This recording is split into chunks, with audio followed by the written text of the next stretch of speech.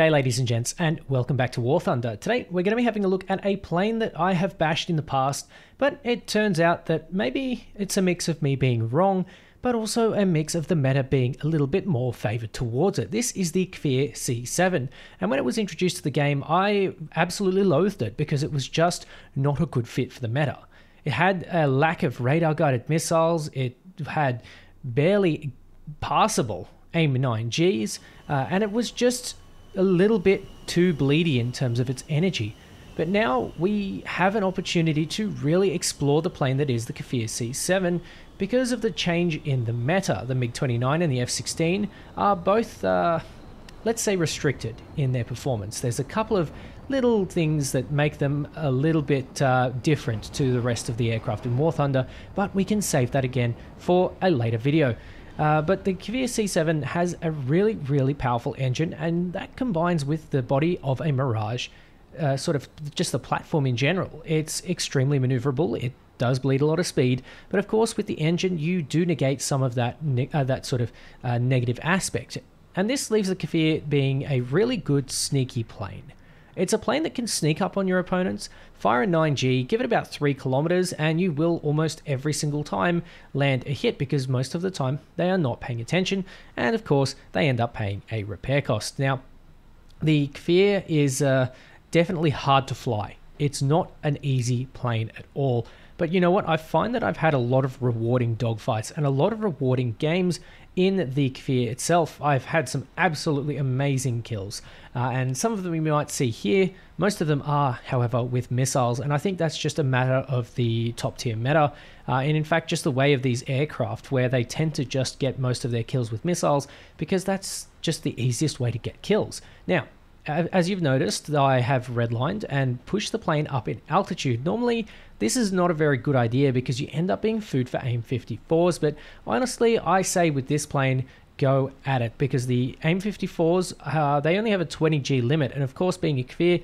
you can pull 12, 13 Gs for a couple of seconds, and of course, if you switch it up by going in multiple directions, you can spoof the AIM-54 and basically steer away from it very easily, even at very close ranges. Particularly when it's heading directly towards you, it's picking up a lot of speed, and these things are so fast that course correction is going to be a little bit difficult. Now, this F-14 is not paying attention to me, and because he's got really spicy engines, he ends up copying a really spicy missile. Now, this F-4J is not the same here.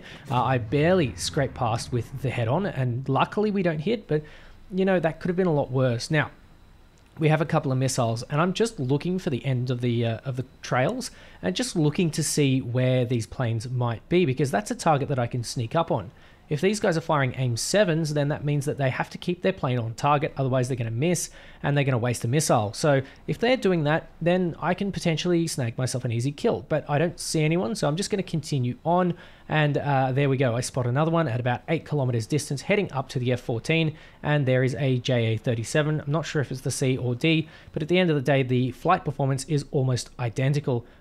And of course, I'm well and truly above these guys. So I have a very easy time coming down upon my opponents, and of course remember that coming down is a lot easier because they are less likely to spot you from above than they are from below. Now I send one at the F-14, I send one at the JA-37, and of course the missiles do strike very nicely on the JA-37, but the F-14 I am not so lucky, so I'm just going to dive, and you can see I'm picking up a fair bit of speed. I am using my air brakes here and turning off the afterburner so as not to blow past the sort of 1420 mark. I don't really want to push it above 1400 kilometers per hour because that's when you start to rip. Now, I've got a lot of missiles heading towards me here, so I'm just going to go with a little smattering of flares, and I'm just going to try and keep up my speed. I'm just going to do everything that I can to remain out of the path of these missiles, and I have an F-4C, which is a fail squad, I believe, but that plane I don't really have a concern over. It's the F-4J with the AIM-9Ds or the AIM-9Gs that I do have to be careful for. And of course, these planes can very easily gain me if I drop too much speed, and that is one of the downsides of the Kfir. But I've noticed that the enemies are now starting to spread out far and wide. The F-14 is coming in very hot and below me, so I'm going to be able to stick my head up a little bit roll over and re-engage at my leisure, which is excellent for what I want. Now, the F-14 goes down, leaving the F-4J, and the F-4J, I'm not even sure if he is paying attention, but that means that I can potentially get myself a very lovely kill. I've just got to lead the missile correctly, and there it goes. Hopefully it lands home, and if he doesn't switch off his afterburner, he is a goner. And of course, yes, he doesn't switch off his afterburner. We're going to go around to engage this F-4J, and I'm out of missiles, so I have to go guns, guns, guns. And the F-4J, he's pretty screwed because he doesn't really have very powerful engines. The Kfir will out-accelerate him and outspeed him at sea level, and so it is only a moment of time before I manage to secure the kill, provided that the F-16 does not do so first. Well, secure me, rather. Well, the F-4J does get a little bit of a mercy kill here, but there's not really much more to it because the F-4J loses his radar, or his rudder, sorry, and I managed to start to go toe-to-toe with this F-16, hoping to put it in as kill number 5. You can see 13 Gs very, very casually, and sucko to the F-16 for not being able to do that. That's not, that's just the way the game is at the moment. We could discuss that later in another video, but the F-16 goes down to the MiG-29, and the F-4J is pretty much the last one left. He's tumbling to the ground, and that's pretty much it. The Kfir C.7 is a pretty good plane. It's, it's not terribly great, but it's okay. It's pretty okay. This plane does struggle, and there are plenty of matches that you will play where you will absolutely get ruined for like 4 or 5 matches in a row, but you end up having matches like these in the middle, and, overall, you tend to do fairly okay. This plane does have the capability to do lots of little things. It has really, really good one-on-one engagement properties. And of course, we have those AIM-9Gs and that engine power. So early game, get above and try not to make yourself breakfast to AIM-7s or AIM-54s.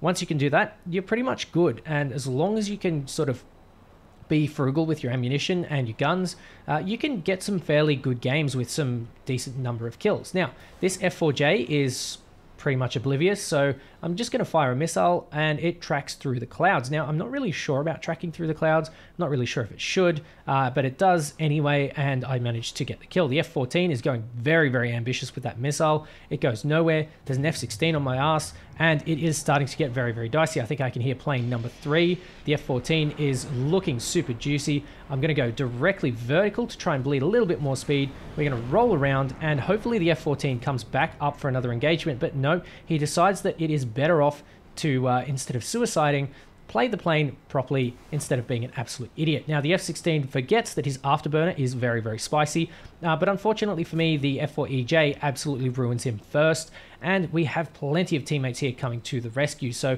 we've got heaps and heaps of teammates around us, and that is the best way to play this plane. You are going to find that you will run out of energy in a dogfight very quickly. Much like the likes of the the Viggen that I covered earlier, and some of the other lower jets, you will find that you do run out of speed very quickly, and that will really, really just make you frustrated, and it's very tough. But when you do get situations where you can really just make the AIM-9G shine, and where you can make the performance shine, particularly at low speed, low altitude, and low energy, you really do make the plane shine. Now, 1v1s is the Kfir's speciality, and so what we're going to do is put ourselves to the test. I have about 1270 kilometers per hour of airspeed, very, very rapidly increasing, but of course we can't hold on to that forever because we have an F-16 or an F-14 coming up behind us. Now, I want to put it into a vertical to try and get this F-14 to play the slow game, and then bring him down to low altitude where I know that I'm going to be a little bit better. The F-14 and the Kfir are extremely similar in their flight performance, with wings out and afterburners off at low altitude. And that's just down to the sheer amount of power that these planes put out in terms of their engines. And of course, the Delta Wing is very, very good for that AOA and that nose authority. And of course, the F-14 has those lovely variable sweep wings, which give it some real good pull. Now, speaking of pull, the AIM-9G has some fairly good pull, and when you don't use that little thing called your afterburner switch, where you turn it off, that ends up giving you a little bit of a hard time. Now, the BV-238, this guy, oh, that's a real threat. We're gonna deal with him super quickly, and there is a lovely little fire. That's pretty much all I'm gonna waste on that guy, because the F-16 is the more important target here. This F-16 is going to be a bit of a tough one. He is you know, he's a great defensive flyer. You'll see it very, very soon. But of course, a little bit of flaring, and that AIM-9L is going to go bye-bye.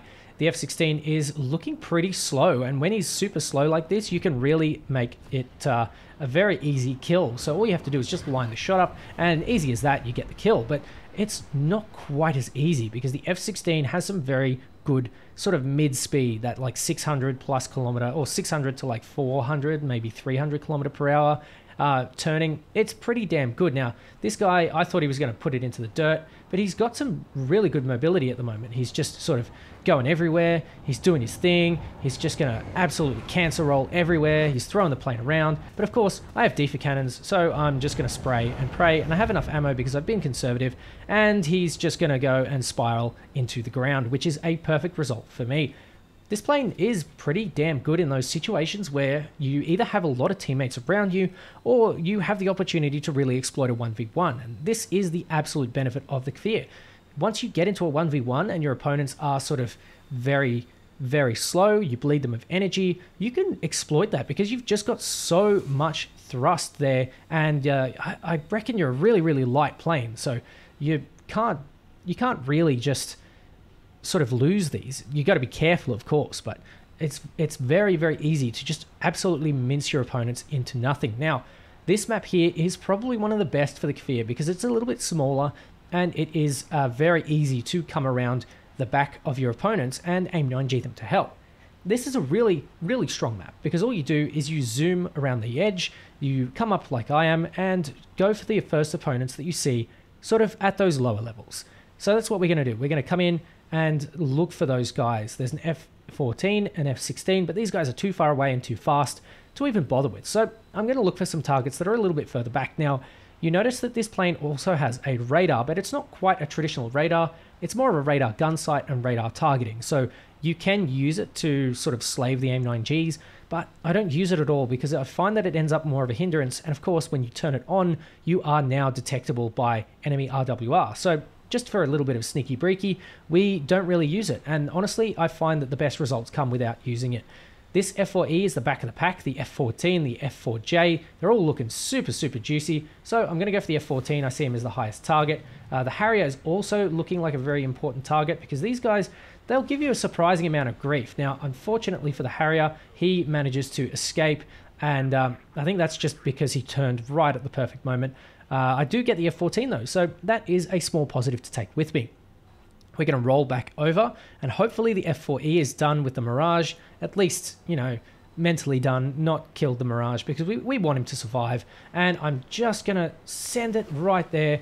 The MiG-23 MLD is looking juicy, but I can't really go for him right now. I'm just looking for an opponent who's putting his bum towards me, and the Harrier's looking okay, looking like a good target. If he's not going to see it, that's exactly what happens, and I get myself a very, very nice little kill here, which just leaves the MiG-23 and the MiG-29. Now, the MiG-29 has really decent maneuverability at super, super low speeds. So you have to be really careful with the MiG-29, but also the MiG-29 is a very, very strong plane in terms of its ability to keep away from your opponents. Now, this MiG-23 must have locked either an R-24R or an R-24T on me because I don't know how I didn't manage to escape it. But, you know, that's just the way of War Thunder, and sometimes you will find matches like that where you've just done everything right, and then someone comes through with a radar missile, there's nothing you can do, and that's the end of the day. And that's one of the problems that I had when the Kfir was first released into War Thunder. It was just really tough to master, to sort of fit into that meta. But now that we have a little bit of an opening here with planes that don't really dogfight as well, particularly one-on-one, the Kfir has that little niche where it's able to, in the first say 2 minutes of a dogfight, you have a real edge before you properly bleed all your speed, before you're energy trapped, before there is pretty much no escape.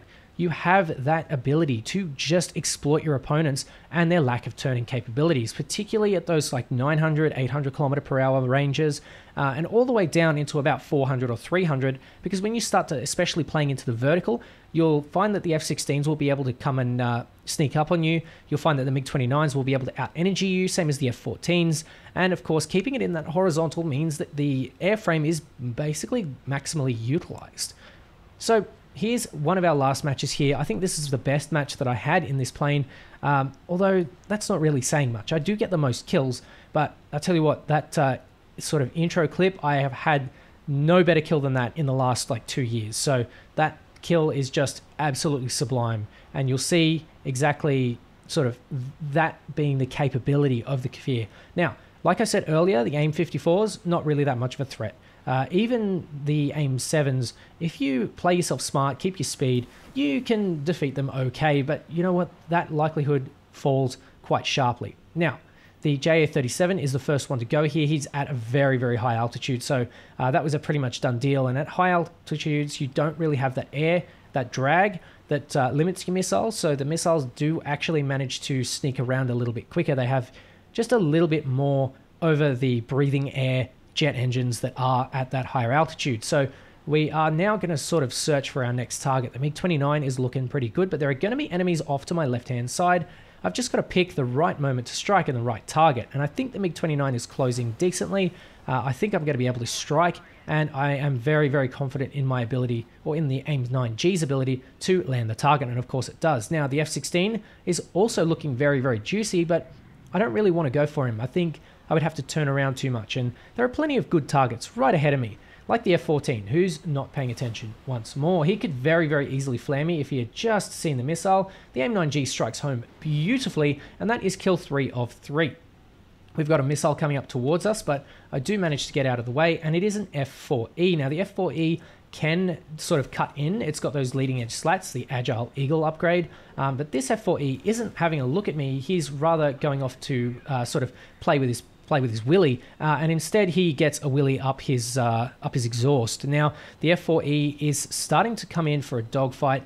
He's at a speed where he's not really turning as well. The F-4E has to turn at like above 600 kilometers at the very least. Otherwise, you're really, really pushing it, because the Phantoms are heavy boys. They've got 2 blokes in the cockpit, 2 Americans, in fact, and all those hamburgers are really weighing down the poor little F-4 Phantom. Now, I have to also be careful of my own speed. I have to be careful that I'm not in a situation where I'm going to sort of bleed too much energy, because at about 300 kilometers per hour, maybe 250, you will tip stall out of the air, and it is unrecoverable, especially in RB with the instructor. It's just a massive pain in the ass. So that is the Kfir.